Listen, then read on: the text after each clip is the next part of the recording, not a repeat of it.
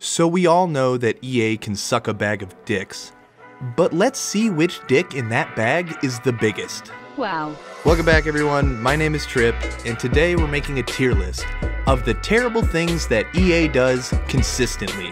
They weren't always like they are now.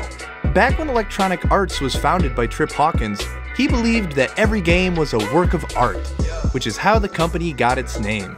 You see, Trip was a cool guy with a cooler name, but after he cut ties with the company back in 1994, EA has grown into the monetized shit show we all know and typically disagree with. But maybe they're not that bad. I mean, there's some good things they've done recently. They have a world record on Reddit for the most downvoted comment ever, so cool. And back in 2012, they won an award for the worst company in America, twice. But the poll was held on a now defunct website, so it's not really an official title anymore, but still over 250,000 people voted for him, so it's kind of legit. But anyways, for this tier list, S tier means this is the worst thing ever, no company should ever do this, and D tier is, meh, it's not that bad, you know, other companies do worse. And we're gonna be ranking their habits, things they do a lot, or have done a lot. But really quick before we get the video started, 2-second ad, download ExpressVPN from our link below for a better life online. Download ExpressVPN from our link below or I'll find where you live. I'm not gonna find where you live, don't worry. First up, we're gonna look at some of their marketing and PR strategies, because I personally find these to be quite comical.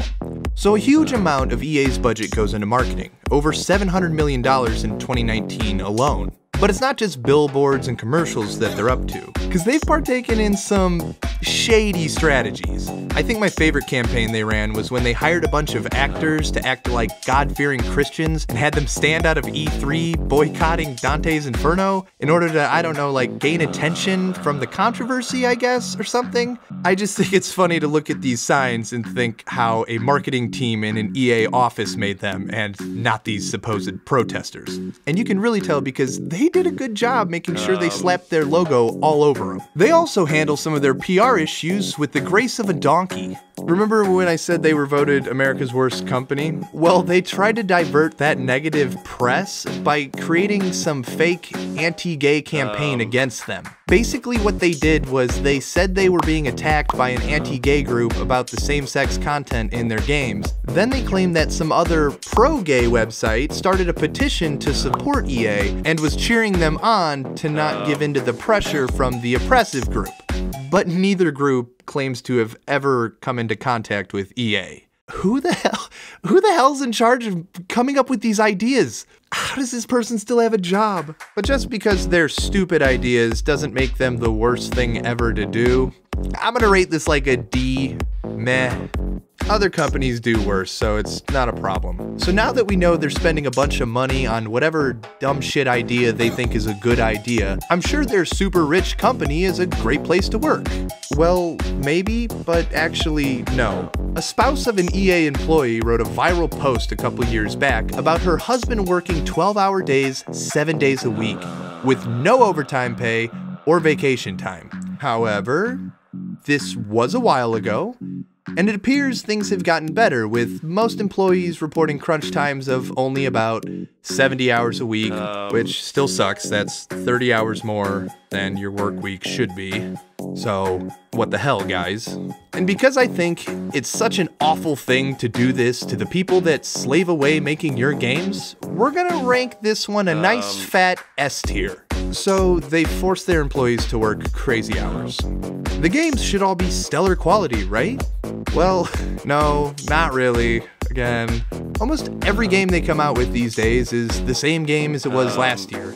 FIFA, other sports games that aren't FIFA, with a few minor tweaks.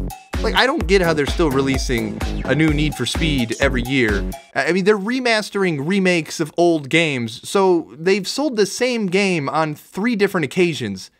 Okay, cool. Other games like Anthem that aren't a copy and pasted title were supposed to be new exciting IPs for EA, but still they've released with really bad quality.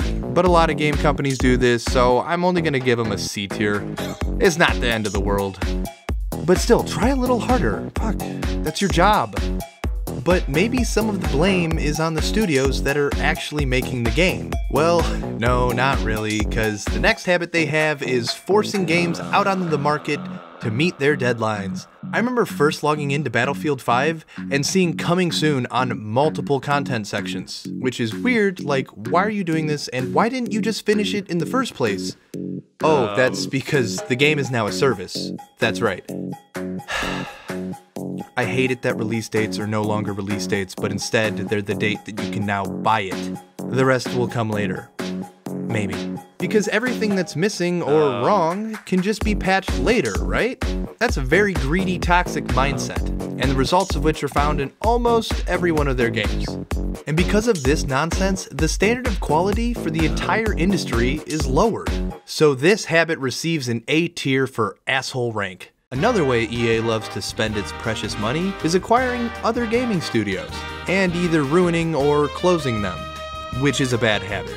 I don't want to run through the whole list of studios that EA brought down and closed shortly after. It's kind of a lot, so I guess I'll just put them on screen. Some notable ones are Maxis, the creators of early gaming hits like SimCity, and they also closed down Black Box Games, which is the creators of one of my personal favorite games, Skate 3. Aside from closing them, they also seem to just flat out ruin the studios they are running.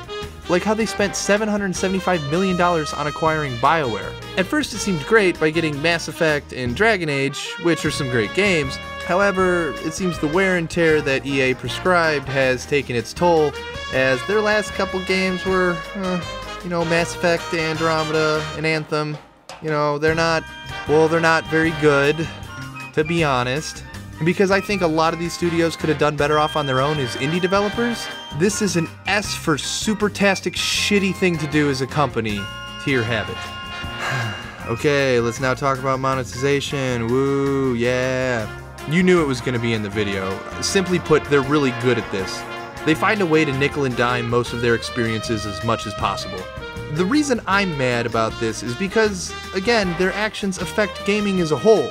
Other companies see what they're doing and think, hey, why the hell not? So because EA couldn't keep their dicks in their wallets, microtransactions are becoming more of the norm than they previously were. They do this so aggressively that even Disney lashed out at EA. They were pissed at them for damaging the Star Wars brand after the whole Battlefront 2 loot box debacle. So now in most of their games, it's either waste hours and hours of your life for one small thing, or just get your credit card out. Loot boxes. Fucking awesome, right? So yeah, that's now 3 S-tier bad habits, which just so happens to be the same amount of best friends Ego now has. Hell yeah! Thank you for patronizing us, guys. Let's talk about multiplayer.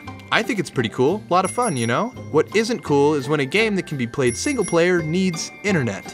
Why are you spying on me? What the hell do you want from me playing SimCity? But I guess internet's pretty much everywhere these days, so it's not like the worst thing, right? But it's still a B-tier habit, like I don't like that at all. But I saved my personal least favorite for last, and that is the monopolization of sports games. It used to be that other studios and publishers could get the rights to leagues like the NFL and the NBA, etc. But these days, if a sports game is dropping, it's from EA, since they hold sole ownership rights of most professional leagues. And because of this, they have no competition, meaning they have no incentive to make better games. Cool. I know, right? No, I'm not quite sure how this is legal, so I'll just say that EA bribed them. They didn't, but if I say that, then somebody's just gonna correct me in the comments and we'll all know. You're welcome. So yeah, that's a lot of shitty habits. But how do I feel about EA? Well, I think they should give me keys to some of their new games. Like, EA, give me some free shit, maybe I won't be so mad at you guys. Until they decide to change, which they won't. They're pretty much just the Galactic Empire from Star Wars, but like a little more evil, probably less organized. But that's the video, bye. Check out our second channel, it's really cool. We might even do live streams on it. Thanks for watching.